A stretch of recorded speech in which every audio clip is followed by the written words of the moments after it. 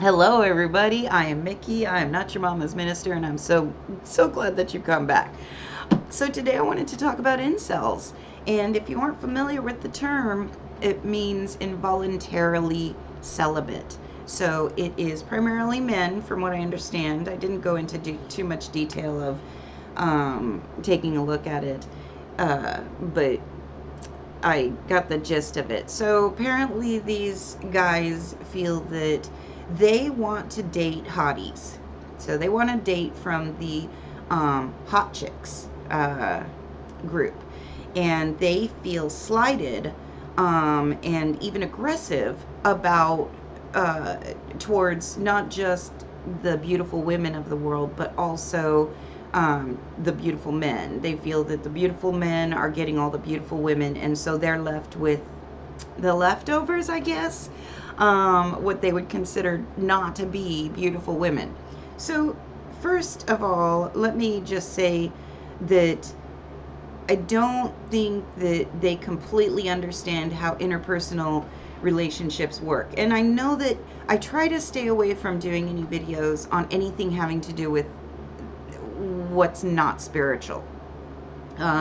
Because I am not an official church, I can talk about politics and so forth and so on, and but I want to keep it all about the spirituality. And so when I was deciding to go ahead and do this video, I decided that I wanted to because interpersonal relationships are extremely spiritual. Sex is extremely spiritual. And so when it comes down to the nitty-gritty of it, we need to look at the spirit behind this kind of motivation and this aggression. So I'm going to go ahead and tell you a couple stories about myself, and bear with me. I'll try to make them quick. I know that's really rare for me, but I'll try. So when I was young, for those of you who don't know, I have 5 younger sisters, and they're all stunning. They're definitely members of the beautiful people. And so when I was younger, I was dating a guy who ended up dumping me so that he could go out with my sister, the sister that is next in age to me. And which was completely, this was not the first time it happened, nor was it the last time that happened. It was easier for some of the boys that we went to school with, that my sister and I went to school with, to get close to me and get to know her that way, because she was a member of the beautiful, or is a member of the beautiful people, and she kind of had a specific group that she hung out with, clique that she hung out with, and so if they weren't members of that clique, if they weren't members of that popular group, then they usually asked me out because they knew that I was like, whatever, sure. And so, but I ended up liking this guy. So when he dumped me to be with my sister, it was devastating. So I came home sobbing and throwing a fit and sitting on the sofa, you know. And my dad comes home from work, and he's like, oh, what is going on now? And my parents were very accustomed to my melodrama. And so he's like, what's going on now? And so I told him, and he sits there and he starts laughing, and he says, do you like everybody? And I said, what do you mean? He says, are you attracted to everybody that you meet? And I said, well, no, of course not. He said, but you expect that he should be attracted to every. And he's like, I'm not saying that what he did wasn't bad and mean and cruel, but if he's attracted to your sister and that was his end goal, then that means that he's going to be somebody that's not really going to be attracted to you. Maybe not fit, maybe even leaving out the physical aspect of it, but you and your sister have very different personality types. And so if he wants your sister, then that's fine, because the next guy is going to not want your sister, he's going to want you. And that really, really was monumental to hear when I was 15, 16 years old, because I went through the rest of my life without very often suffering from jealousy. That green-eyed monster very rarely comes out. And that is because my dad sat me down and pointed out the logical aspect of interpersonal relationships, that we're not going to like everybody. It doesn't work that way. So that's the first story I have. The second story is a number of years ago. I can't remember how many years ago. I met a guy online, and we decided that we were going to meet for coffee. So I drove out to a nearby town to meet him for coffee, and we meet outside of, I think it was Starbucks, I can't remember, but we meet outside of this Starbucks, and he's this buff, like shaved head bodybuilder, like just beautiful physique. And he looks at me, looks me up and down, and he says, "You're a lot bigger than I thought that you were on your, based on your picture." And he's like, "I'm not really attracted to full-figured women." And I was like, "Oh, okay. Well, I'm already here. You're already here. Why don't we go have some coffee? You can buy me a cup of coffee for driving out here." He's like, "Oh, okay." So we spent 2 hours in the coffee place. And when the 2 hours was done, he asked me out on a date. And I, of course, said no, because he was that type of person that he felt that he could base something based on what I looked like. He knew for a fact that he was not going to be attracted to me.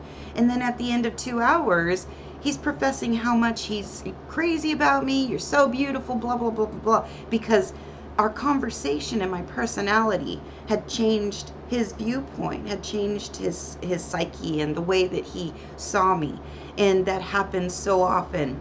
And so that is the second story that I have for you. And then the third story is one of my exes that I love very much still to this day. Actually, I can't think of, I think I only don't like one of my exes, just one. But anyway, so this ex, we had broken up and we were still friends, and he was constantly bitching angrily about how he couldn't get laid. And the only people that wanted to bed him were people who he wasn't interested in, and it was for their appearance. It was not for that he had actually gotten to know them and didn't like their personality. And I pointed out to him, I was like, "Dude, you have to be more approachable. You have to be friendlier. You have to be less of a douchebag." And so that story brings me to the incels. So when I was reading up on them, because it had been on the news or something like that in an article, and when I was reading up on it, I was like, I'll bet you that these guys are douchebags. They're so pissed off and they're so angry, and they want some supermodel on their arms, but or on their arms. But then what are they offering in exchange? Like, if they have money, then I can pretty much bet that they can get themselves a cutie pie, because there are plenty of women out there, beautiful women out there, who are completely devoted to being sugar babies. And so if they had money, then they would probably be getting laid by beautiful women. But I wonder, when I'm reading these articles, I wonder how many of them are actually really decent guys, and they are getting to know these women prior to any type of feeling of, "Oh, well, they're not putting out for me," or anything like that. And then the other thing is, of course, if they're sitting there and writing articles and blogging and doing message boards and so forth and so on, group chats and things like that, about how they don't want to date unattractive women, or women who are people that they wouldn't usually be attracted to, I question where the logic is in that, because you don't know unless you get to know somebody whether you're going to end up finding them incredibly stunning, incredibly beautiful. There are many, many couples out there, happy couples, that one is more attractive according to society than the other. We see it all the time. We see it in the media. We see it, and so you have to sit there and you have to look at the idea of what your expectations are when you're going out there and wanting to get laid. You know, let's just say you're going out there and you're just wanting to get laid. You're wanting to get your dick wet. Okay, that's fine. No judgment on my part. But if you have a specific type that you're going for and you are leaving out anybody who doesn't fit that type, then whose fault is that really? Is that the women's fault, or is that your fault? When we limit ourselves by that, when we sit there and we say, well, you should be in love with me, you should be attracted to me. Well, why? But why? When we sit there and we say that well, we don't want somebody that's not attractive, then how do you know that you wouldn't fall madly in love with and have the freakiest, fantastic, most awesome carnival fucking ride of your life for the rest of your life with the chick that you might have said, oh, well, you know, no, you're not cute enough for me. You know, and I think that for me, it's very sad. And I'll tell you why it's very sad. When I was young, I got into, there was a period where I was reading everything by every feminist writer that I possibly could get my hands on. I just wanted to see what the opinions were of these different women. And I ended up reading, oh shoot, Scum Manifesto, I think.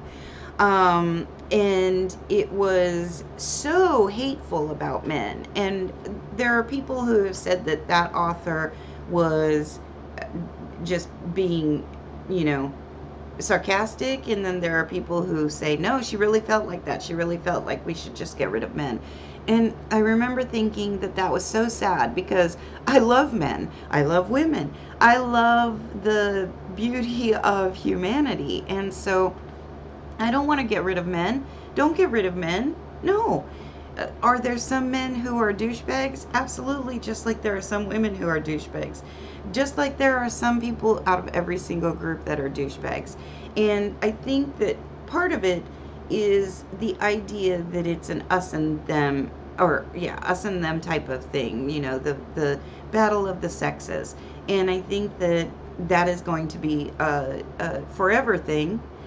But it scares me for these men, because what are they then spreading? What kind of anger and hatred are they spreading to their fellow men, to about other women? There was a movie that was out many years ago about, I think it's two guys that decide that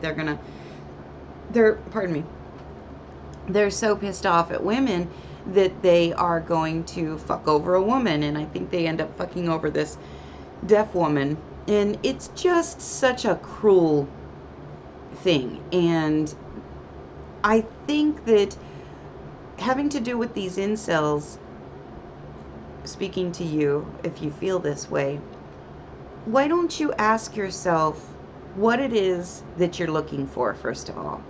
What do you want? Do you really just want to get your dick wet? Or are you wanting a relationship? Are you wanting a steady friends with benefits? Are you wanting a marriage? Are you wanting a BDSM situation where she's, you know, your slave type of thing? Ask yourself what you genuinely want. If it's just wanting to get laid, then you need to put yourself out there in those positions where that's also what they're looking for. If you feel that it is just the beautiful women that are turning you down, then you need to ask yourself what exactly you see as beautiful. Is it hair? Is it boobs? Is it ass? Is it, you know, that she looks like a supermodel or an actress? What is it that you see as beautiful? And then the next question that you have to ask yourself is, what are you offering? If your approach is some bullshit approach, then you're going to have a very small number of people that are going to respond to that bullshit approach. And I think that you need to ask yourself and be more introspective about what you're putting out there, what energy you're putting out there in order to draw this sexual or physical or even love relationship to you. These are really important things, and they're really important things for a number of reasons, and we should always be kind of going inside ourselves and asking ourselves, do I like who I am? Who am I that I am, and what am I doing with my connections to other people? And so that is my take on the incel thing. I think that it's super sad that we're having, I mean, I understand that the Texas shooting that just happened was instigated because a boy got turned down by a girl. How sad. How incredibly sad. So pretty much what I'm coming down to with the whole thing is, look at it from a perspective of yourself. Not everybody ends up in relationships. Not everybody gets laid. Not everybody gets into a relationship with a supermodel. And yet it is more often that people find love with the people that they least expect it. You know, that they least expect that they're going to fall in love with. Maybe you're out there looking for a blonde, blue-eyed, 5'9" supermodel, and you end up finding the greatest love of your life with somebody who is not. So I think that's it for this one, and I love you. Many blessings to each and every one of you, and I think that's it. Please remember to like, share, subscribe, and comment, and I will talk to you soon.